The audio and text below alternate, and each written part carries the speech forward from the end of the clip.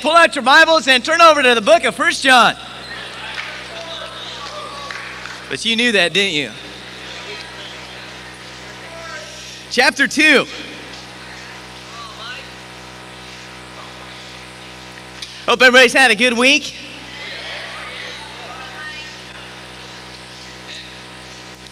You have to stay with me this morning because the Wiltern is a little bit more challenging speaking venue than the Hyatt. You know what I'm saying? You all sitting a little bit closer, I can see you. You know, I just bring my shades up here so I can see everybody. I see Craig in the back over there. Amen, Craig, thanks. But you got to stay with me because it's easy to get lost in this building. And I got a lot of important things to say. Because I'm preaching the Bible, so we're safe there. If it's just me, you know, who cares? You know, last week as we started our study of the book of 1 John, and one of the things I told you about that inspired me about John the Apostle was as he got later on in years, and we talked about when the book was written, John was getting on there in years, and how he stayed so positive, so fired up, so joyful and grateful about being a Christian in spite of seeing his best friends martyred, seeing, you know, a number of problems that were in the churches, specifically what John writes about here, dealing with Gnosticism. And, you know, I said, but, you know, I want to be like John. And this week, it finally started dawning on me. You know, it's probably a little embarrassing that it takes as long as this, but, you know, it really started clicking with me why John was that way. And, you know, we know a little bit of history about John, and some of the stories surrounding John is that he spent so much time in prayer that his knees had really thick calluses on them. Looked kind of like an elephant knee. I said, you know what? John stayed so positive because he never took his eyes off Jesus. It's like the image of Jesus hanging on the cross. As John was standing, it was like it was indelibly printed on his vision that whenever he looked at somebody or a problem or something going on at church, it's like he saw Jesus hanging on the cross first, and then he saw sort of the person behind it and saw the power of the cross to change people's lives and to fix any situation that needed fixing through love and preaching, through holding people accountable, of being a great example himself. And certainly you see, as back in the first century, you know, last week we talked about that, and you know, some of us saying, "Oh, I wish I would live back then," and you know, I basically said, "No, you don't." And we went through that. You know, there's a lot of things there. As we look through the rest of the letter here, or going on with what we're going to talk about today, that John is writing this letter to refute the Gnostic doctrine and the teachings that are going around in the church. This is not John speaking to his own church, but it's being sent out to other churches with this situation. Now, as we read through this and we realize it's a major challenging thing, that John himself wasn't really there to address it. He's sent a letter and had it read to the church. Can you imagine being a Christian in that congregation, hearing John's letter, and really deciding in your heart, which way am I going to go? Am I, you know, if you catch yourself, you know, starting to live that easy grace, sort of, you know, it doesn't matter what you do in the flesh, as long as your spirit is right with God. And hearing the letter read, and then going, I'm not in a good place spiritually, and either deciding to repent back to being a disciple again and what it means to follow Jesus, or just from hearing a letter. And certainly shows John's confidence in the Holy Spirit that when the word is preached, the people with hearts for God will do the right thing. And so I hope you're with me this morning as we listen to the word of God, as we read John's letter, as we look at how it applies to our lives today, that it really open your eyes. And I'm confident that as you listen this morning, the Holy Spirit will speak very clearly to you what he wants you to do. And then simply the onus is on you about what you will do when you leave this building. Let's open in a word of prayer. God, we ask that you be with us this morning as we look into your word, as we continue studying the book of 1 John. We pray that truly the Spirit would be with us this morning and guide us, speak to us, convict us, encourage us, give us peace I pray that we would really take away the excuses of how we've been doing spiritually or whatever it might be, and really look at ourselves in light of you, and really make a decision that as John speaks to us here, as the Holy Spirit instructed him to, that you also would speak to us this morning. We ask these things in the name of Jesus. Amen. In 1 John chapter 2 and verse 18,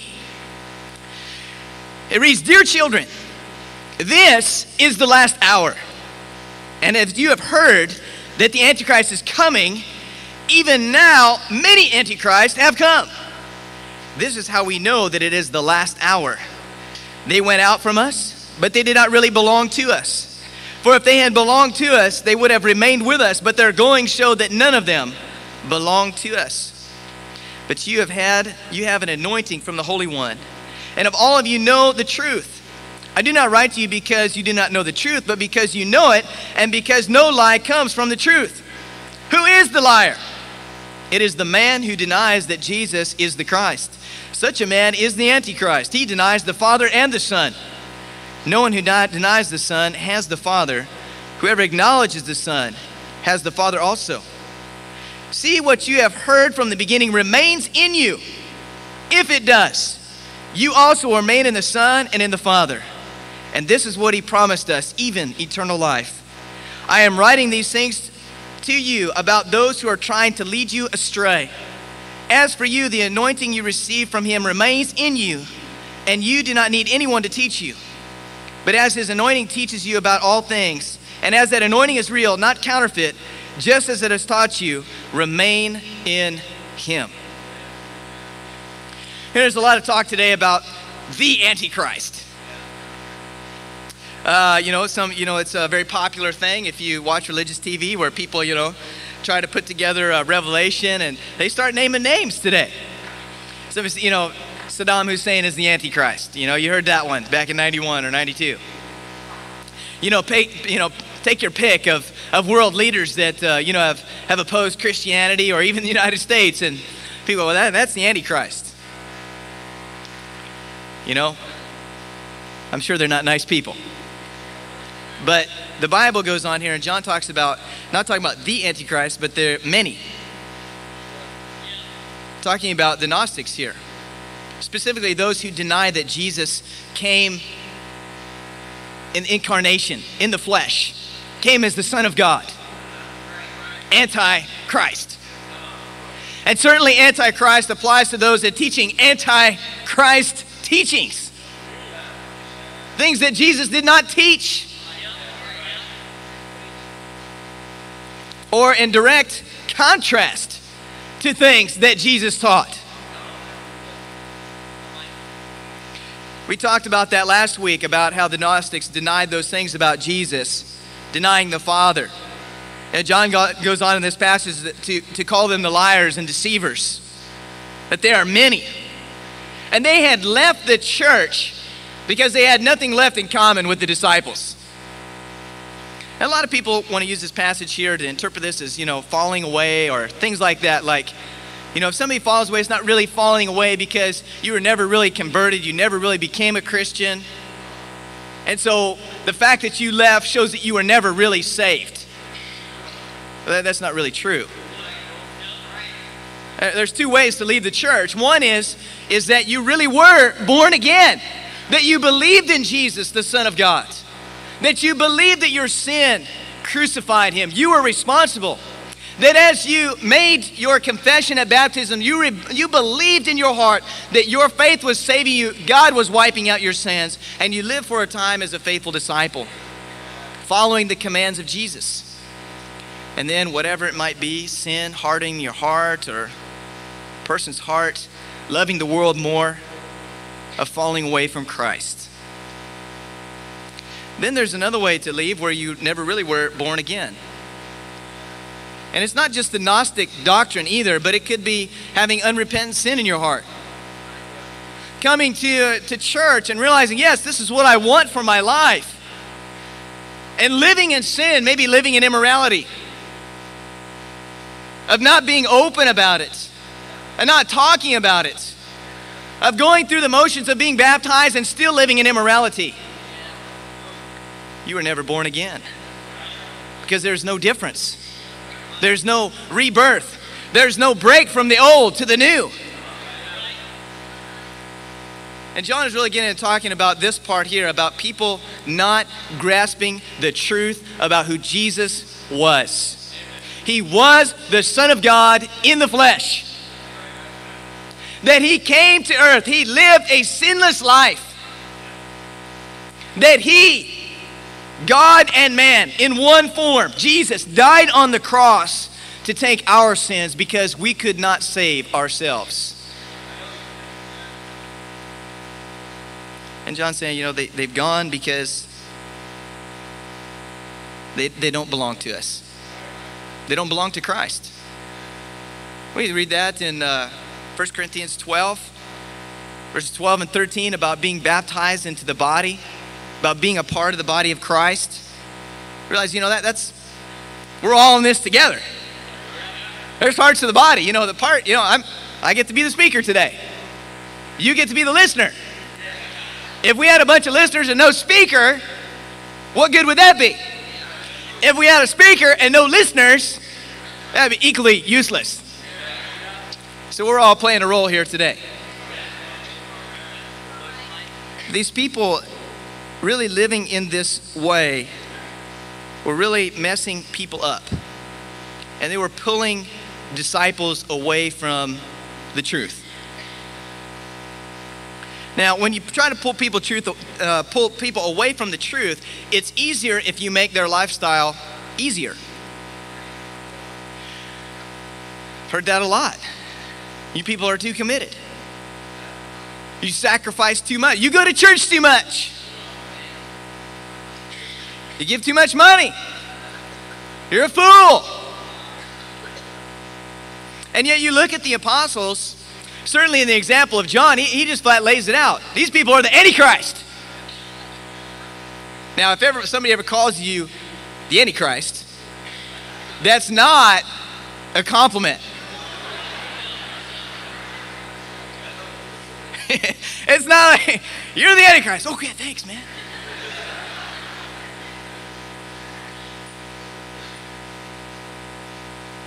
You look at the life of Jesus. Certainly, if you want to look on hard line, being a disciple, just look at the Sermon on the Mount.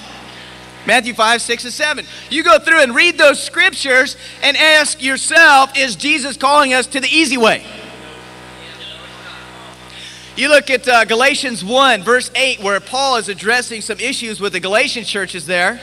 And he says, if anybody else is preaching another gospel, let him be eternally condemned.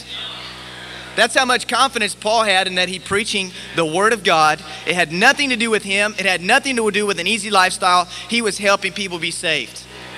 And he said, you know, I have no problem saying that. You know, that's one of those things you got to ask yourself. Do I really share my faith? And do I preach the Word that if you're not doing it like me, then, you know, let you be eternally condemned. If you are trying to deceive people about what it means to follow Jesus. Because if you don't have that confidence, if you don't have that boldness, if you don't really believe that you are sold out for Jesus and that you are obeying the scriptures, you have the seeds of Gnosticism in your heart. You have the seeds of your own destruction sown in your heart. And then if given enough time and the right set of circumstances, they will blossom and kill you.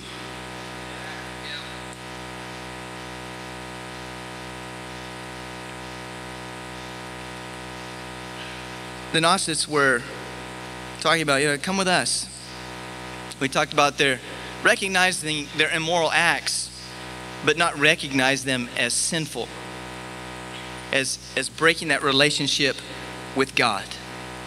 How enticing. You can live any way you want to live and still be saved. What a lie. You can live in immorality and be saved. You don't even have to come to church if you don't want to and be saved.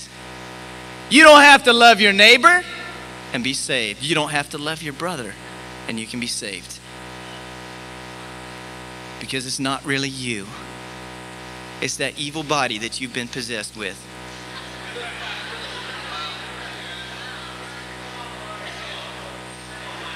And you know, we talked about last week really the Gnostic teaching being very prevalent, though not a name, in practice today, in what we call Christianity in America especially. That you can find, if you want to live a certain way, you can find a church that will take you as a member in good standing. It's a fact. It's a fact. No matter your lifestyle, no matter what it is, your sin you just love, you can find a church that will accept you and tell you you're a good person. And you'll be able to be a member until the day you die and go to hell.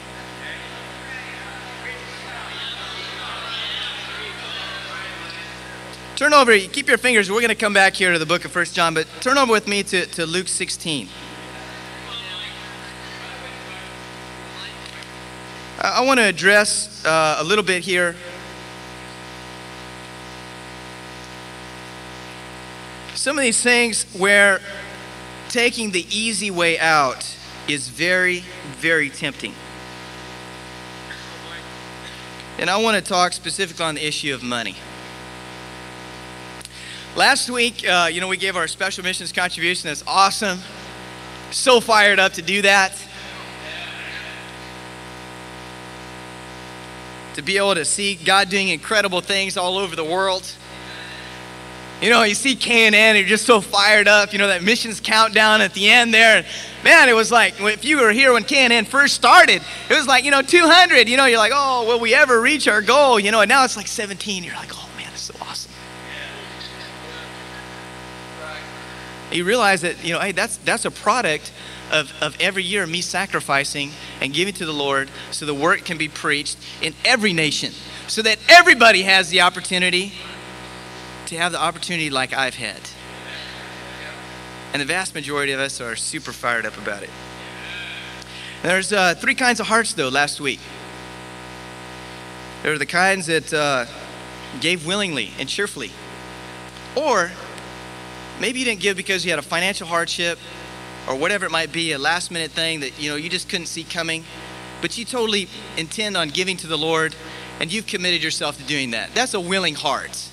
And I want all those people, you need to feel that way. If that's where your heart is, then you need to, amen, that's awesome.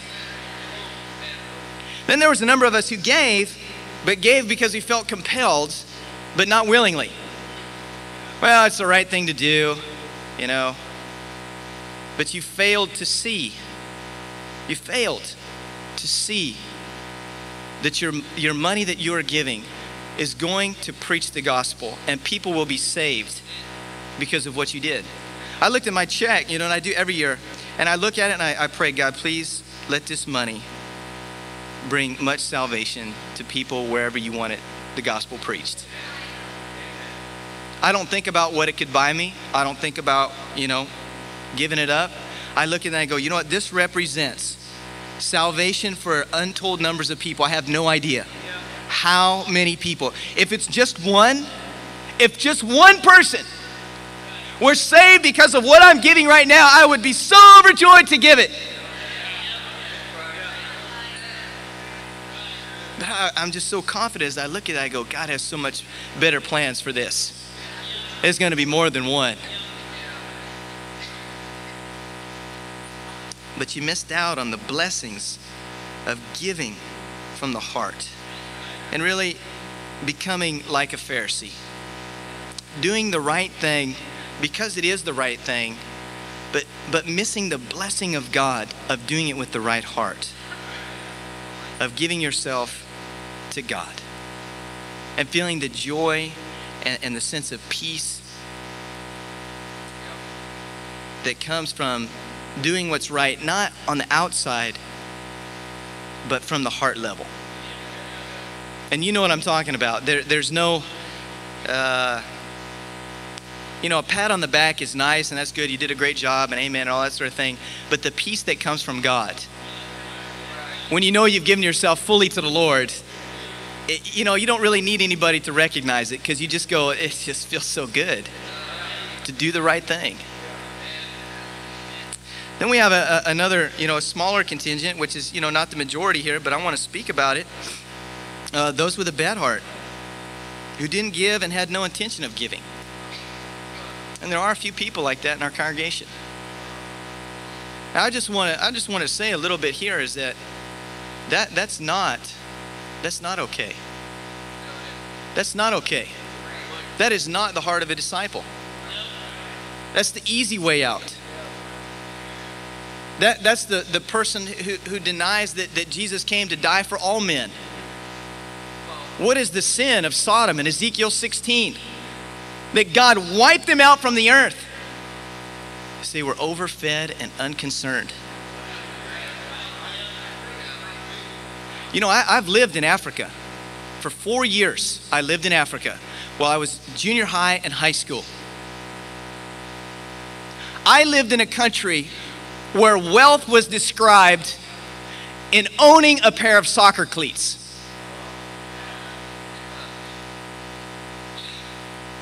It was to own a pair of soccer cleats, not just, like Adidas or Nike or whatever, to own a pair. Even if all the nubs were rubbed off the bottom, to own a pair was a status symbol. It was a sign of wealth.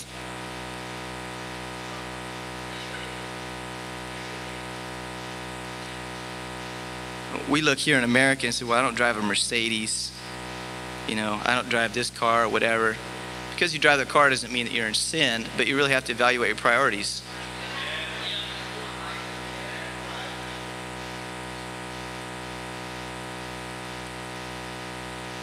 That story that Jose shared, being over there and seeing the kids in the Philippines living amongst all the trash. Yeah, I went there. I saw it. It's as bad as you can imagine. When I lived in Africa, I've shaken the hand of a leper.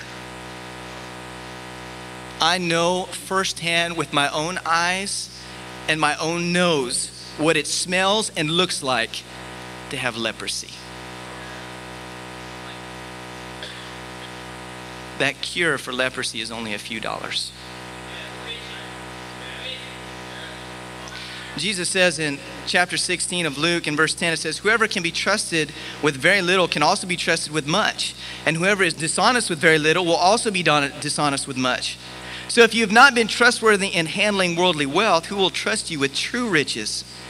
And if you have not been trustworthy with someone else's property, who will give you property of your own? No servant can serve two masters. Either he will hate the one and love the other, or he'll be devoted to the one and despise the other. You cannot serve both God and money. The Pharisees who loved money heard this and were sneering at Jesus. He said to them, you are the ones who justify yourselves in the eyes of men, but God knows your hearts. What is highly valued among men is detestable in God's sight. You've heard that expression, the best things in life are free. A lot of us aren't really convinced of that. I'd like $1 million to see if that really is true. I'd like to give it a run, and just, can I do my own lab experiment, God? Poor, okay? Lots of money. And let's see, if I keep coming back to these things that are free. Well, how much do you pay for a sunset? How much does it cost you? And is it any prettier for the wealthy people?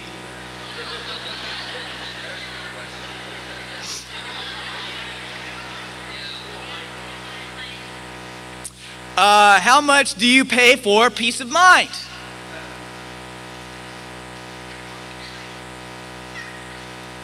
I'll go on and go on. How much does it cost to buy a smile?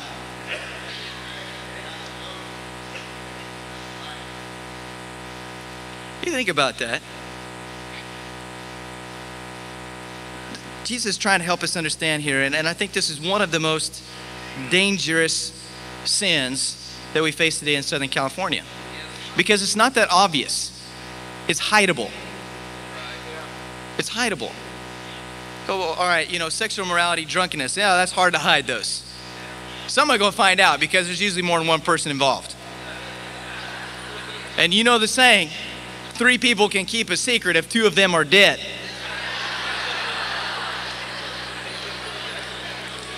You know, if you're living in that kind, somebody go find you. You're like, oh man, shoot. But this is become, because we compare ourselves to the world and the people that we live around us, but we compare wrongly. You drive through the nicest neighborhoods and you say, well, why can't that be me? And yet on the way to the wheel turn, how many of you, as you're looking at the homes you're driving here, are going, boy, I sure am lucky to live where I live.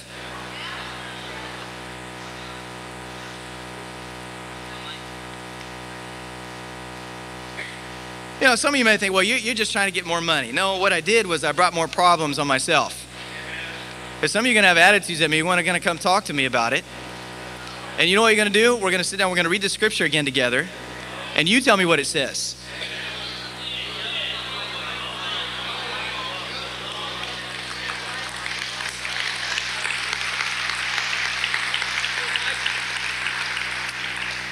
Salvation is free. Friendship is free. Hope is free. Purpose in life is free. Good parenting is free. A good marriage is free.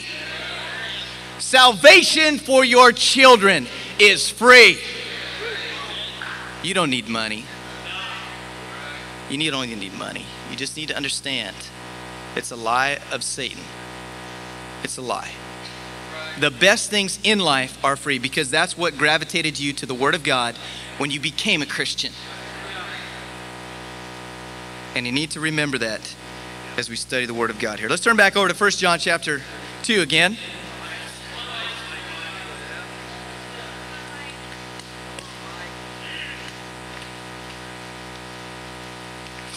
In 1 John chapter 2 and verse 28, and it says, and now, dear children, continue in Him, so that when He appears, we may be confident and unashamed before Him at His coming. If you know that He is righteous, you know that everyone who does what is right has been born of Him.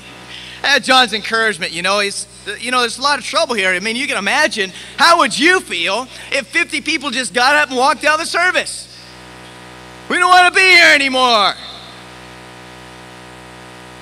Oh, you swallow hard. You have to reevaluate your own life. You'd have to think about, how much do I love the Lord? And John's encouraging them, hey, keep hanging in there. You're doing the right thing. You're pursuing righteousness. And we talked about that in the first part, about walking in the light. You're not perfect. I'm not perfect, but it is the pattern of our life. We're trying. We're focused on finding the right path. John says, hang in there. Hang in there. And then he gives us our motivation in chapter 3 and verse 1. He says, how great is the love the Father has lavished on us, that we should be called children of God. Man, that's flat awesome. Have you ever sat in the mirror? You look in the mirror and just go, a child of God. It may not start out that way. So you're having a really bad day. I'm a child of God. You just want to start crying in the bathroom. Oh, man.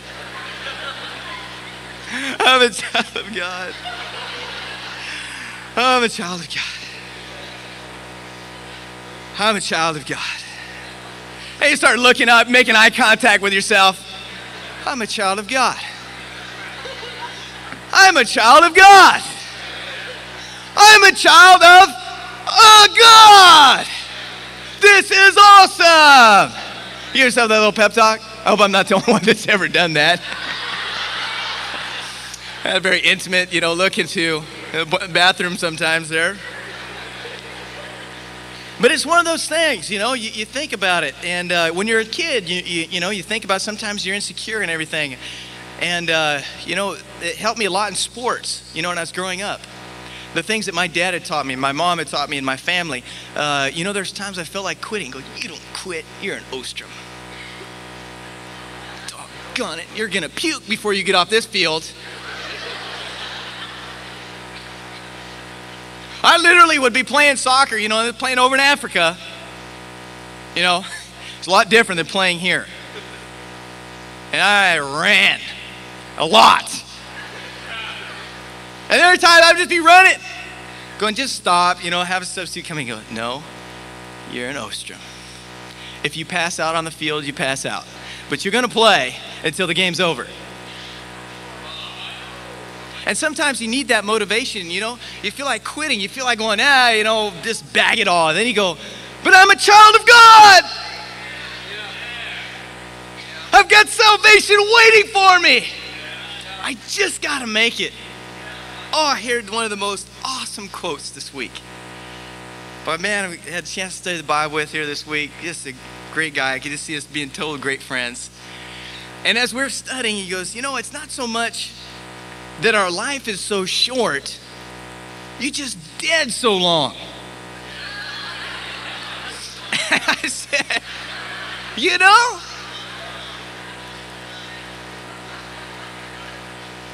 there you go.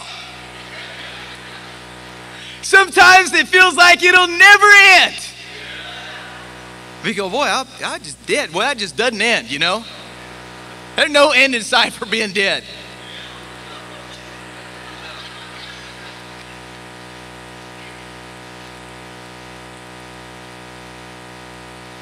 But being a child of God, that's something special. It gives you an identity. You know what I'm saying? I mean, how many, you got your older brother Jesus. Many of you had older brothers, sisters going through high school. And a lot of times that was a big blessing. Don't mess with me. That's my brother.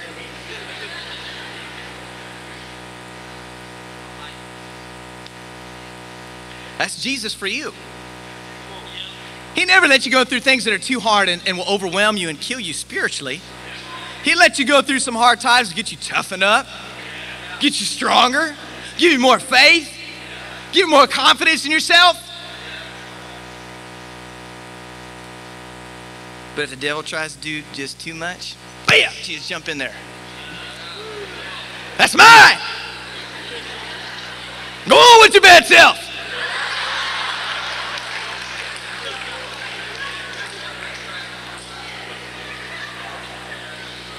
That's being a Christian. I mean, you don't even think about it. The angels. I mean, we read about the angels in the Old Testament. You go, wow, this is so phenomenal. And you're praying and everything. Ask for help. Guys, go help him. Go help her. Go help him. Go help her. Keep that demon off that man all the rest of the day. Keep those off of him.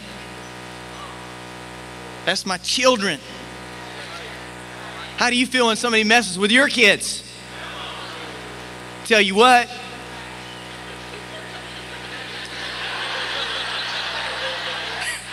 Sorry, that slipped out there. Little country. I wasn't going to tell you anything else except that.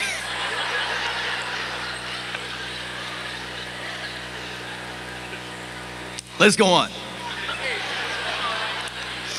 John reads, and that is what we are. The reason the world does not know us is that it did not know him. Dear friends, now we are children of God, and what we will be has not yet been made known.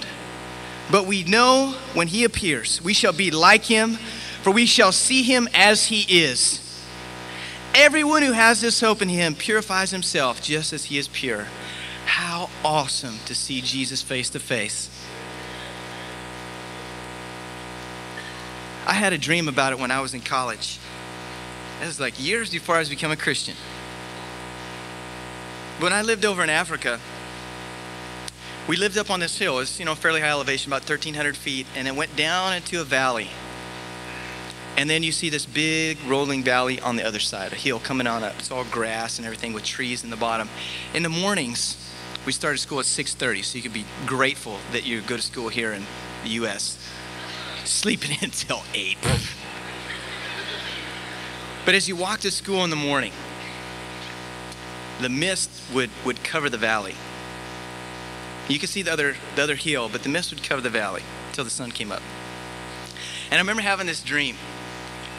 I was still sinner, still pagan, wasn't being a disciple of Jesus at all. But somehow I believe, I don't know if God was trying to tell me I'd get there someday or what. But I remember sitting there, I was having this dream, I think it was early in the morning. And I had a dream that I got to see Jesus walking over that mist. And as I started running down the hill, I jumped. And I didn't go back down. And I got to run up to meet Jesus. And it was such a powerful dream for me that I actually shouted hallelujah in my dream. Woke myself up.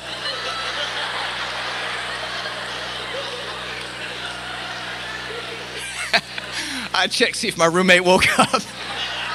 Well, this won't be hard to explain.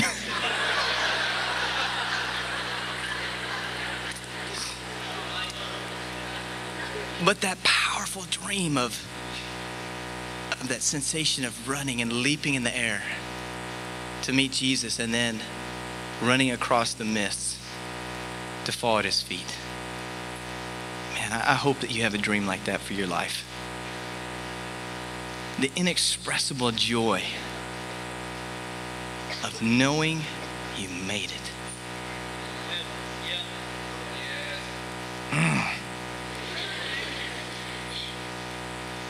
Don't let the devil take that dream away. The things that the world values, God considers detestable. Keep your focus on God. Let's finish out our passage here. In verse 4, it says, everyone who sins breaks the law. In fact, sin is lawlessness. But you know that he appeared so that he might take away our sins, and in him is no sin. No one who lives in him keeps on sinning. No one who continues to sin has either seen him or known him. Dear children, do not let anyone lead you astray. He who does what is right is righteous, just as he is righteous. He who does what is sinful is of the devil, because the devil has been sinning from the beginning. The reason the Son of God appeared was to destroy the devil's work. No one who is born of God will continue to sin, because God's seed remains in him. He cannot go on sinning because he has been born of God. This is how we know who the children of God are and who the children of the devil are. Anyone who does not do what is right is not a child of God, nor is anyone who does not love his brother. John again closes out another passage here and giving very specific, practical, how do you know if you're doing the right thing?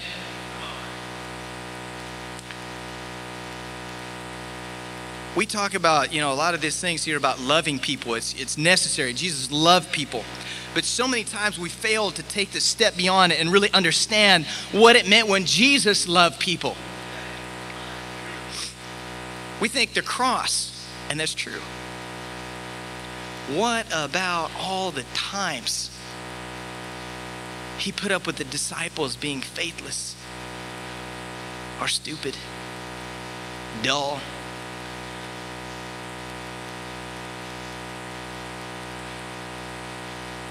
I heard Marty make a good point the other night, is that none of the apostles were ever used as good examples. It was always the foreigners. The Canaanite woman. The Samaritan that got healed of leprosy out of the 10. He's the only one that came back. Man, that just got to hurt. You're one of the 12. Go, when's she just going to use me? I've been here 3 years. Centurion, he didn't even meet Jesus. Jesus thought he was awesome. Sometimes we feel like that. Hi, Christian, wow. Somebody could just use me as a good example in a sermon, or at least Bible talk.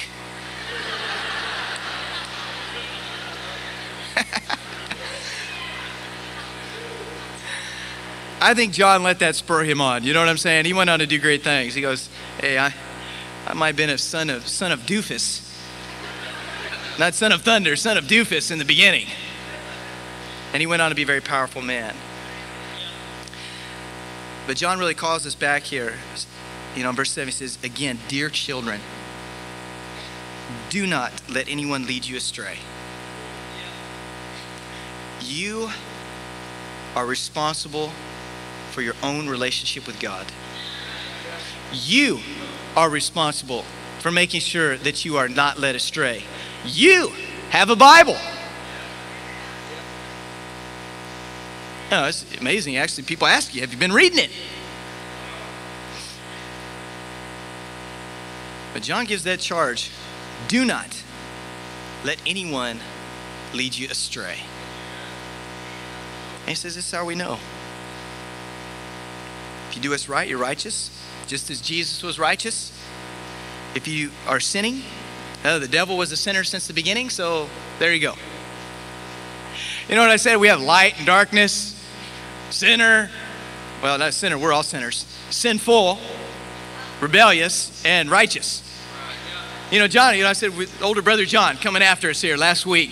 He's still doing it. And helping us to make choices. It's easier to make a choice when you understand you only have two options. You know, the other night I saw Jerry Seinfeld on TV. And he said the number one fear that people have is public speaking. He said number two is death. He goes, number two, death. He says, so what you're saying is people would rather be in the casket than doing the eulogy.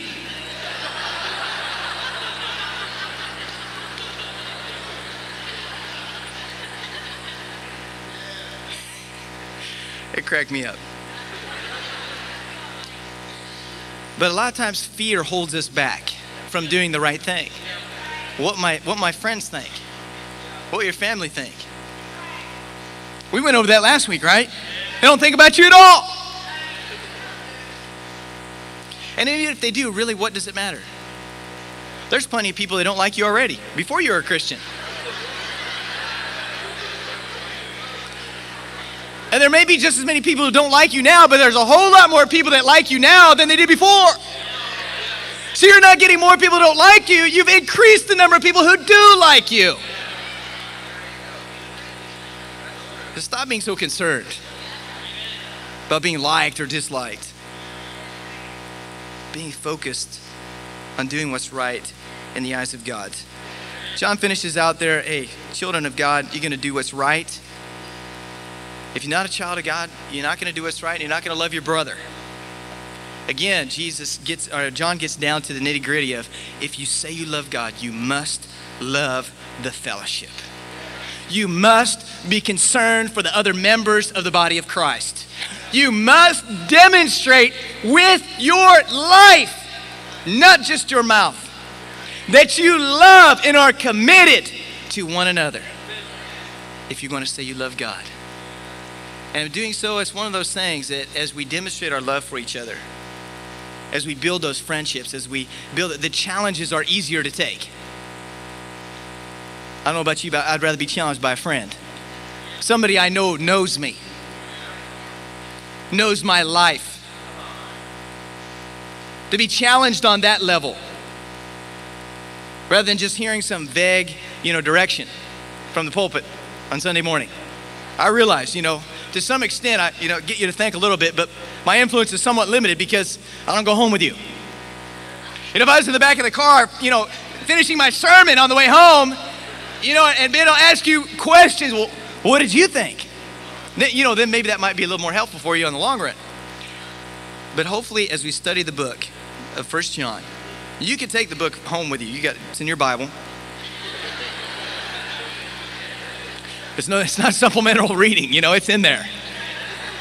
You read it and let John speak to you. Amen. The lesson is yours.